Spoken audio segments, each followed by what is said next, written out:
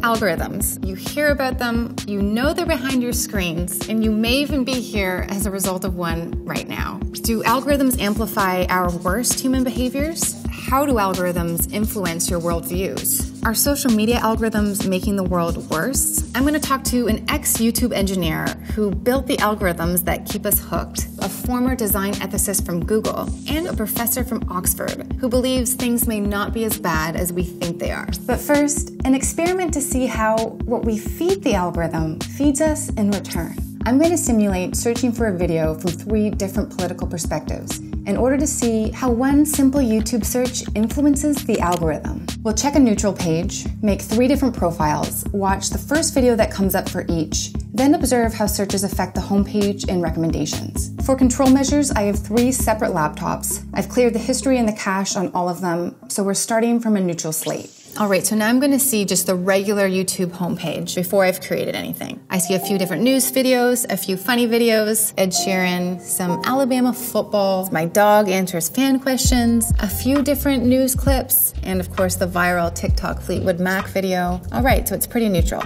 Let's make these profiles. Okay, so now after I've made my profile, the homepage doesn't look too different. It has a little bit of data on me now because I made that profile, but for the most part, the homepage is pretty similar.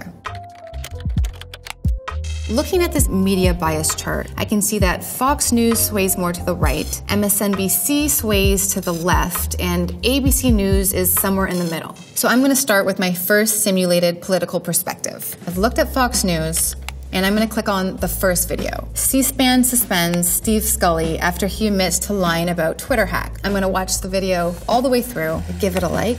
Let's make the second profile.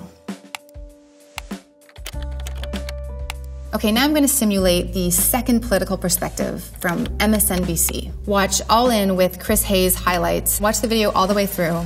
I'm going to give it a like. One thing that's really interesting, the recommended videos follow the same order for both profiles, but just recommending the different news stations. The first profile recommended 3 Fox News videos and 1 PBS video. The second profile recommended 3 MSNBC profiles and 1 PBS profile. It seems like PBS is considered quite neutral. It's more educational and academic. So if you're going down some form of a rabbit hole, it's not likely to throw off your search. I think that's something interesting to note.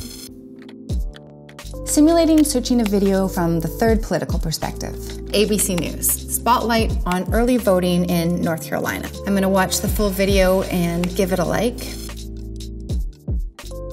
Now let's see how the homepage changed. For the first profile, I'm already seeing a big difference. Fox News, Fox Business. I see some favorable videos about President Trump, some unfavorable videos about Nancy Pelosi. I do see a Wall Street Journal, but it's mostly Fox channels that are dominating. I do see some positive videos about Amy Coney Barrett, the Supreme Court confirmation. I do see some negative videos about Hillary Clinton. TED Talk, Inside the Mind of a Master Procrastinator.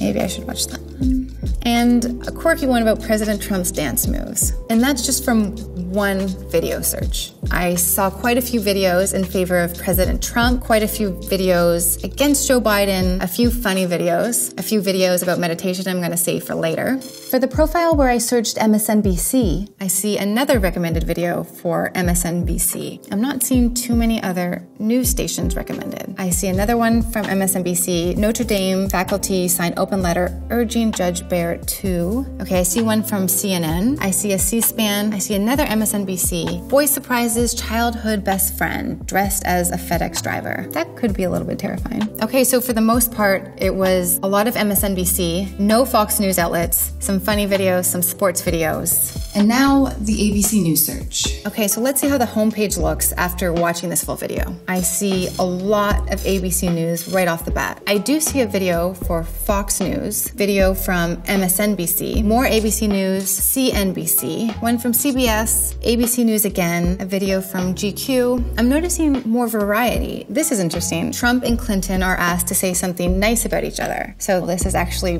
bringing both sides together. A 100-year-old veteran and his secrets to life. Saving that video. A video in favor of Joe Biden here. A video from Business Insider. There's a lot of variety in content. There's a lot of variety in news stations. And it really isn't a polarizing homepage. Okay, so what we can see here is that even by searching just one video, all of the recommendations afterwards reinforced that point of view. There were no recommendations that challenged it. So you'll likely stay longer and continue to watch more videos, which would be in the best interest of both the advertisers and the creators. What does that say about the algorithm? We called up ex-YouTube engineer Guillaume Chalot, who built the artificial intelligence that powers these algorithms. In an article that you wrote for Wired about YouTube's feedback loop, you stated that you could have predicted that the AI would deliberately promote harmful videos behind some of the conspiracies that we've seen recently. How could you have known that ahead of time, and was it flagged? So you can't detect everything ahead of time. The idea is to try to detect as soon as possible. So you can predict that there is going to be toxic feedback loops. How can you see where the feedback loops are taking place? And for that, you need the number of recommendations that a video is promoted. So if you see that a video is particularly being promoted by YouTube and it's toxic, then you know it's going to create a feedback loop. And do you think just the executives had the best interest at heart?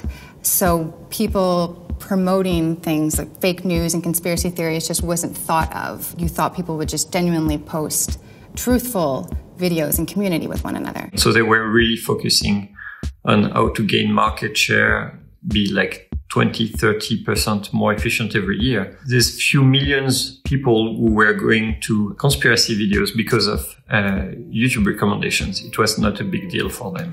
Next, I talked to Tristan Harris, who studies the impact of technology on the human mind. It's not just in technology. This is psychology at the intersection of technology fueled by supercomputers. That's right. And let me give you one concrete example of where this can show up in a way it actually was told to me by Guillaume Chalot, the former YouTube engineer. If YouTube found, for example, as it's predicting which videos should it show you over time, it's not just trying to maximize your individual watch time for that 30-minute session. It also wants to show you the kind of videos that tend to keep you coming back in a long-term sense. So it's actually identifying these super high-level hyperobject patterns. Let's say one of them is called "The media is lying." Let's say that pattern, that title, is associated with a longer, like year-long trajectory of YouTube usage. Because obviously, if I don't trust the media as much, then I'm going to trust YouTube a little bit more. And so that's an example where there's no human who's picking "the media is lying" as a phrase, but the computer is predicting and finding out that this is a pattern that works in a super big abstract scale, that for 3 billion humans, that pattern can actually cause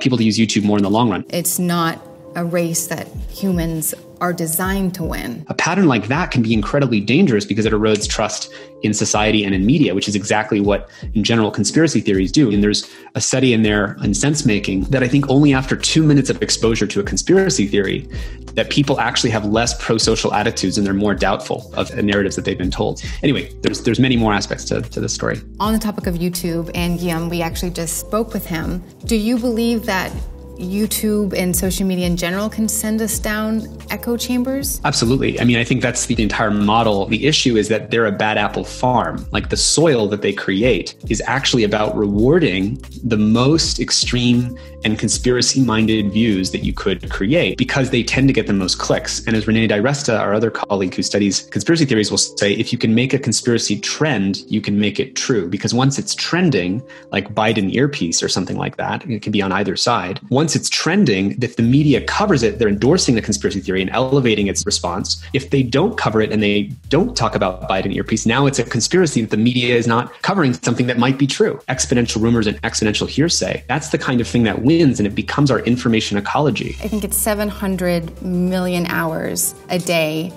people watch on YouTube videos that have been recommended by the algorithm.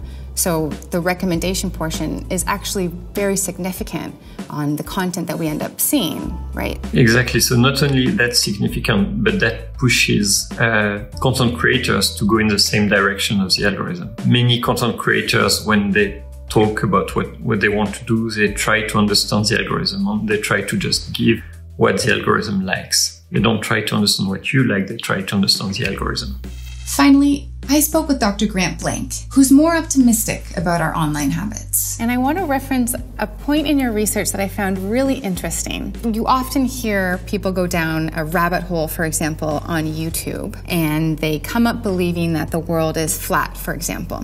But according to your research, if somebody goes on social media and ends up changing their mind, they're not in an echo chamber, despite the perception that somebody goes down this rabbit hole and has now fallen victim to these theories because they've changed their mind. That actually proves they're not in an echo chamber. I'm not too worried about the situation that you described of people going down these YouTube rabbit holes. People acquire information in a broad environment and broad ways. They also change their mind fairly often about a lot of topics. Not every topic, but about many topics. Yeah, that we're a bit more malleable than we think we are. Right. And malleable almost gives the idea that you already had an opinion. It's in most cases people didn't have an opinion beforehand. They only have a vague sense of what's going on, and then they encounter a more detailed argument somewhere, and that convinces them that the real situation is different from whatever they thought. Some tech executives would say what we see on social media is actually just a reflection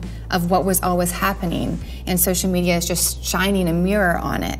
Do you think that's true, or do you think it's fueling it? I think it's true in this sense. It used to be reasonable for you would go to a bar and complain to your friends about stuff you read or you saw on television, and it couldn't go any further than that because you had no way to reach a broader audience. What has happened with the internet and the technologies of social media is all of a sudden you can complain to everybody. And so the things that once were kept in small circles are now visible to the entire world. And so these sort of conspiracy theories and hatred of different groups of people and things like that, which would normally not be expressed loudly in the public square, are now being expressed loudly on Twitter and Facebook and other places. And so what has happened is that technology has amplified all these voices, and so that they're no longer talking in private environments, but they're now talking in public. One of your criticisms of YouTube is the secrecy of the algorithm. And you believe that if there was more transparency about how the YouTube algorithm works, people would have a bit more control and we wouldn't see such massive problems as we do today. Yeah, so what I want is not YouTube to give the source code of their algorithm, that's their secret sauce. What I want is that we have an idea of the impact of YouTube's algorithm. What is it showing our kids right now? I want moms to be able to know what the YouTube algorithm is showing to their kids. I want scientists to know what type of science YouTube is showing. Is it promoting fake science? Is it promoting things that have been researched and proved? That's important to know. So while it seems like these algorithms are built to reinforce our likes and our interests, how we seek out information can give us some control. These algorithms are powerful and impressionable, but they're not the entire story. By being aware of how they work and being intentional in finding information, we can get back some control.